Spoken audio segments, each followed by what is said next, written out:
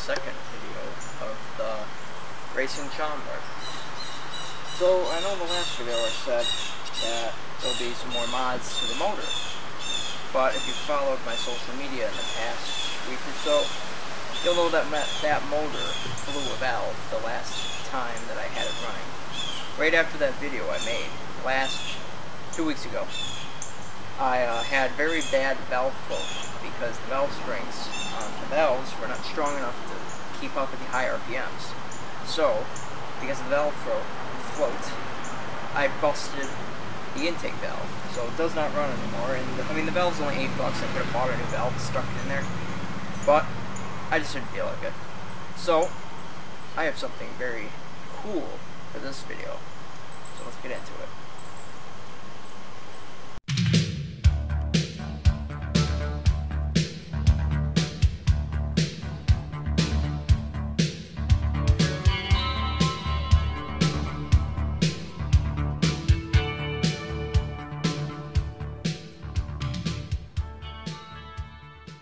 So as you can see there, that is the old Briggs 11 horsepower. I just stuck it below the mower because it was going to rain for the next couple days, so I had the top on here, and that would kind of protect the motor and stuff. But as you can see how well that worked out, the whole cover came off anyway. Oh well. So this is what I have gotten as a motor replacement. I got this motor from my friend Todd, who has a YouTube channel, which I'll link in the description. And this is a 16 horsepower Tecumseh engine. It is a single cylinder, and I'm thinking it's probably late 80s or early 90s is the age of this motor. Now, this motor does have some issues. None of it is running wise, as far as I know. He said it ran good. The issues are I have 2 good mounting bolts, and the other 2 are bad. One is stripped out. The other one is it has a bolt inside of it broken off, so I got to figure that out. And then the second issue here is the wires coming out of here, which I think are just the charging wires. They're cut, so I got to figure something out with that. And I got to get a new fuel line possibly. But this came out of a scrap pile, so there's some dirt and junk in here, but it'll all self-clean. And then he also gave me a different motor to use, because he gave me 2 to see which one would work. And this one, in my opinion, was the better one of the 2. The other one that he gave me was an Briggs opposed twin, 17 horsepower. So it had 2 cylinders coming out sideways, not a V-twin, but an opposed twin, so they're equally distant from each other from the shaft in a straight line. And that one had an engine knock, he said, and it didn't have a charging coil, which I don't know if it did or not. I thought there's still wires coming to the spark plug. But he said that was taken off to put on his dad's lawnmower. And it just didn't seem like it was really worth it at the time to get that one going, since it sounded like it needed more work, and this one was already ready to go. So really all I got to do is just mount it, but I'll probably do that in later. That's not going to be my main thing here. I want to see if the motor will run first. So let's do that. Now the next thing here is to get this mower away from this, because I don't really want to be working on it back here. There's too many weeds and too much crap, so I'll probably move it over there, just so that I can get to it easier. I'll give you a nice look around at the mower here. So it came out of a Husky lawnmower, supposedly. But it's got overhead valves and all that junk, so that's nice. I can easily change the valve springs. This is that charging wire I said that was cut. Probably wouldn't have been the same thing, but I'll probably just strip these and shove them in there and put it on.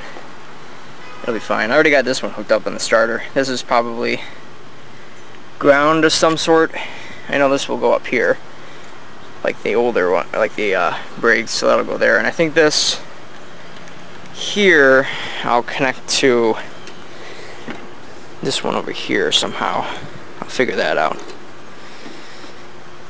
That'll be that.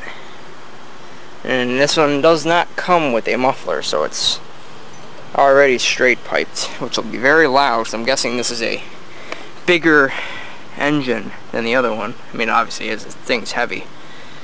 And it has an oil filter, which is quite... Oh, wow. Already spider webs on here. Just cleaned this off 2 days ago. Anyway, it's got an oil filter, so that's pretty interesting for a motor like this. And the throttle linkage is kind of froze, so I'm going to have to WD-40 that a bit.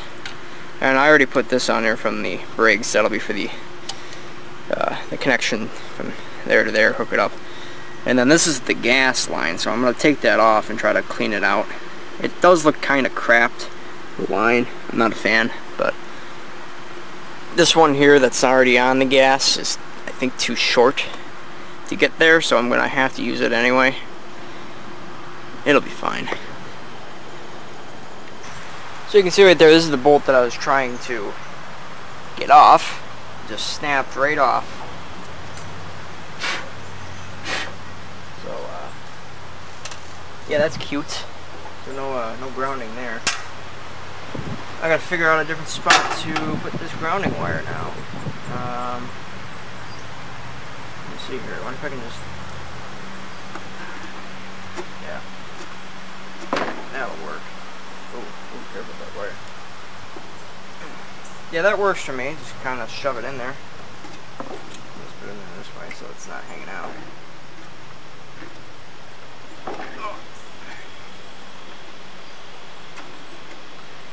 There we go. So, that's supposedly grounded. I wonder if... Oh, I don't even think I had the battery in there. I think I took it out. I did. I'll have to put the battery back in this thing to try to see if I can start it. Weird thing with this Tecumseh engine. This thing here does not spin. Right, it doesn't.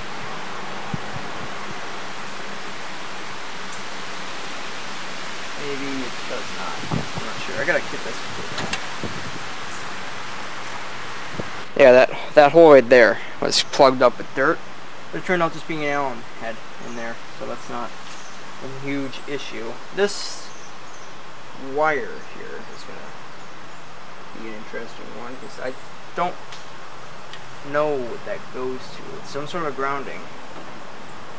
One of the grounding is over here. It's a different style of connector. So I don't know. Hope for the best, I guess. And then this here I got stripped. So look at this.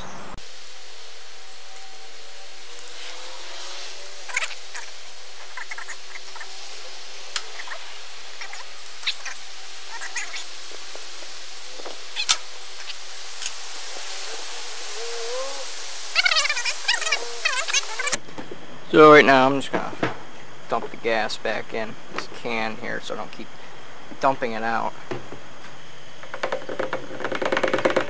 Okay, that's about all I'm gonna get out of that. Here, there's a ribbon. I'm thinking that's all the gas that's in there. Let me grab my needle nose. Old gas line. It might actually be easier if I take the air cleaner off.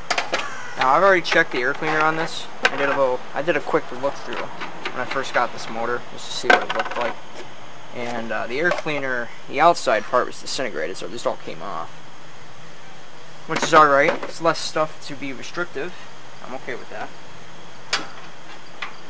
Probably 7/16. Yes, it is.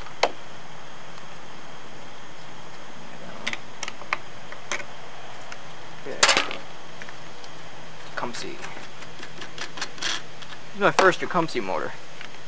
Never owned one. A friend of mine had a old Sears lawnmower from like the 70s, and that had a Tecumseh in it, but I never owned a Tecumseh myself.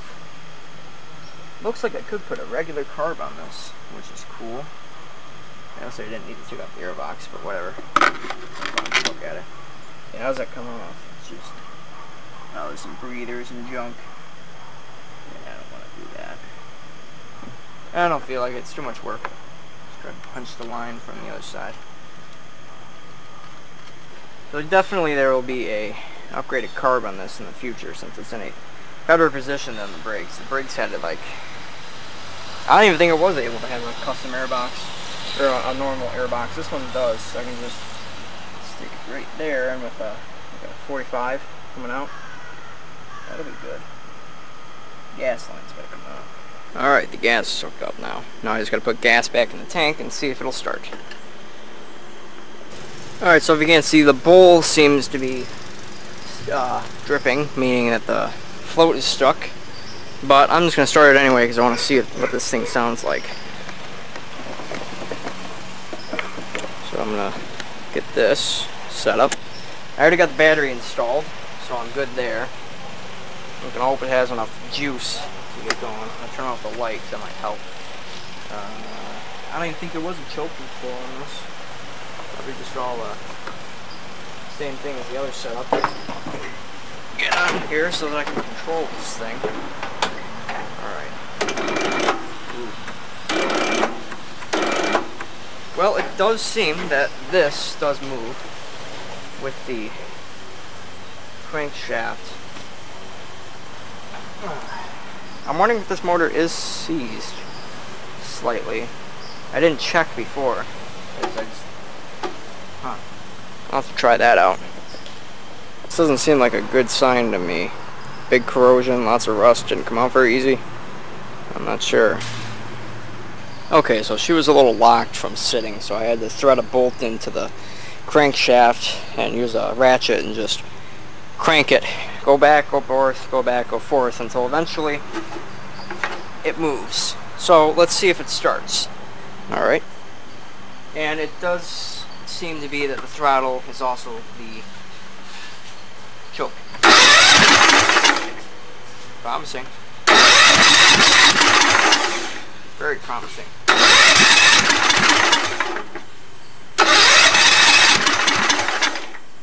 It's trying really hard.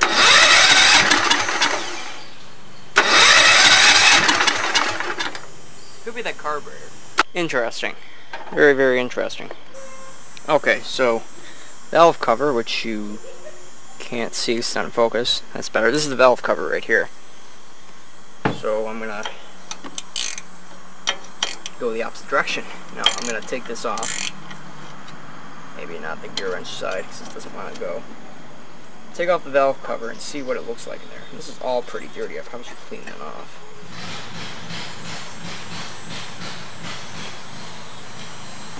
That sounded rough. Is this 2 on here? No, it's 4.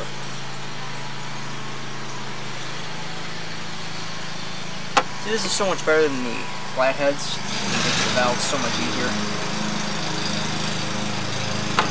Now, I won't be able to see the piston this time. See how that looks. I don't know what the piston looks like on this. It could be pretty clapped. It could be immaculate. Who knows? I'm guessing it's going to look pretty clapped, though. But it'll probably all self-clear once it runs. She's toasty in there. So, it looks to be a little rusty. Not that hot. Okay, so there's a good gap. Let me just see what happens here. Dummy. Leave that in there. The valves are indeed working, which is a good thing.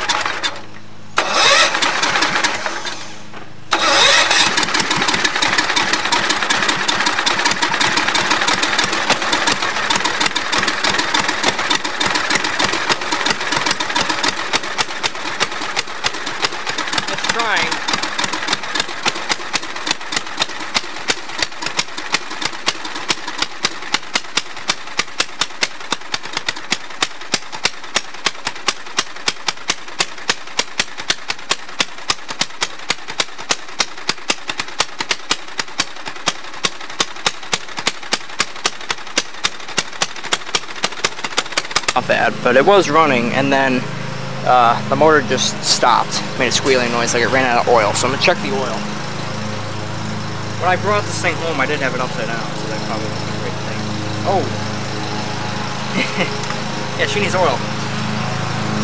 bad, real bad. So I'm gonna put some oil in here. Well, that was dumb of me. I ran out of oil. I thought this thing had enough in it when I brought it home, but I guess I was wrong. And the carburetor is leaking again, so that's not awesome. Oh, wow. Yeah. She needs oil. That's not good. I'm just gonna put this entire thing in there. I'm sure it's gonna be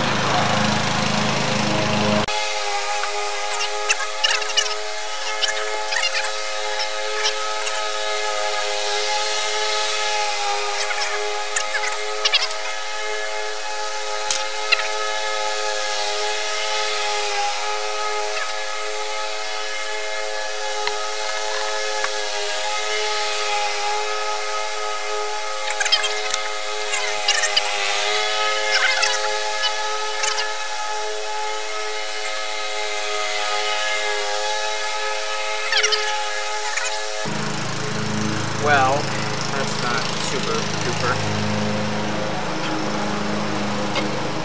Get the valve cover back on.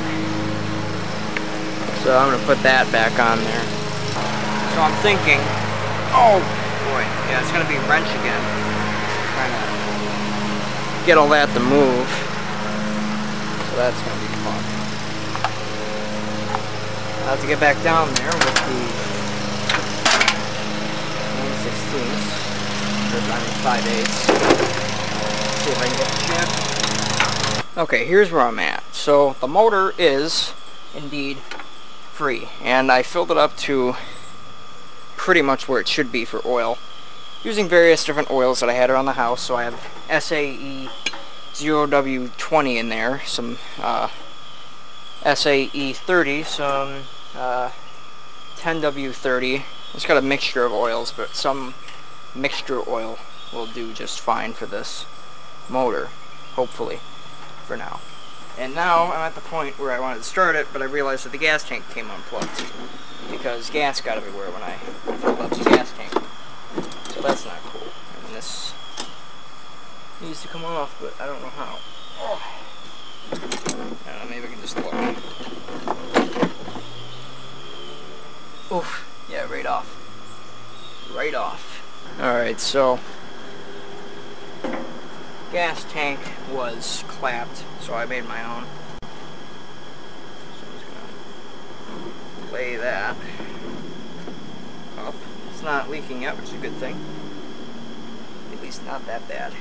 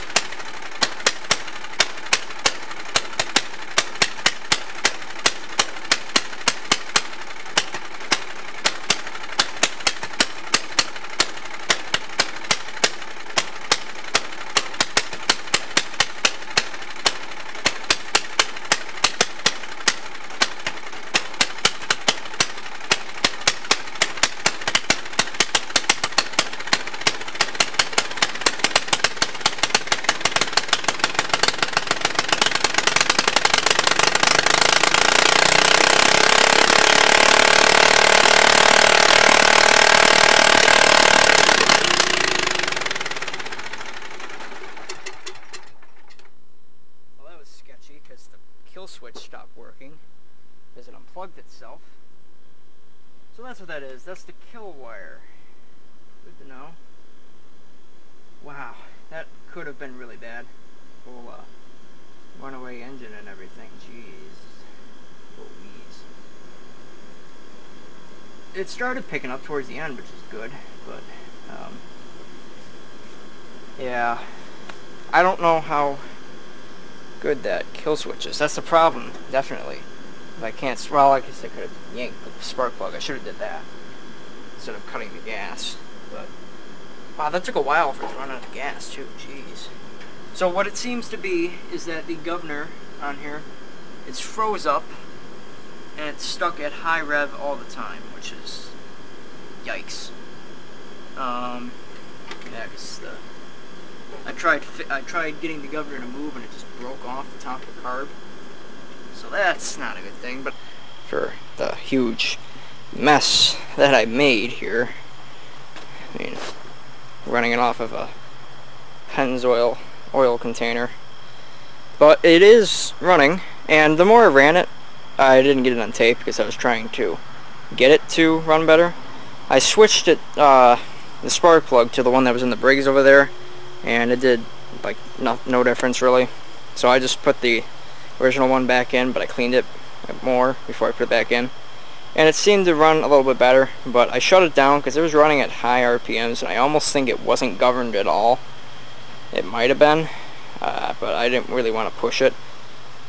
And if you can't see in here, I apologize, but this right here is the throttle governor setup, and when I was trying to get it to free itself up because it was stuck, it just broke off on the top. So I need a new carburetor for sure. The bowl leaks.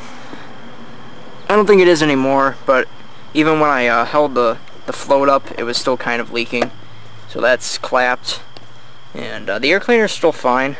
I'll save the air box for this thing because it seems to be fine. And I did figure out the issue with it running away, because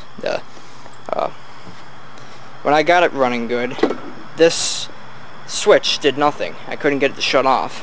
So I tried running it out of gas. It didn't run out of gas for some reason. It took forever to run out of gas. But then I was just at the point where I was just pulling off the spark plug to shut it down. And then I realized, okay, something's not right here. So this right here, this green wire coming out of the motor, and this black wire that came out of the mower, somewhere in this plastic, this is the kill switch. So I got a paper clip, put it into the plastic, and then this end onto the metal, and it kills it. It may be pretty jank, but I'm gonna wrap it in some electrical tape later, just so it doesn't get shorted out on anything. And I did run the headlights off of this too, so that means that this charging wire is the charging wire. So I have to like tape that up so it won't come apart, because it's kind of loose right now. But yes, I say this is a pretty good success. Oh boy. Oh, don't leave that there because it melted to the exhaust. Yikes. Yeah, it definitely is going to need a muffler because this thing is so loud.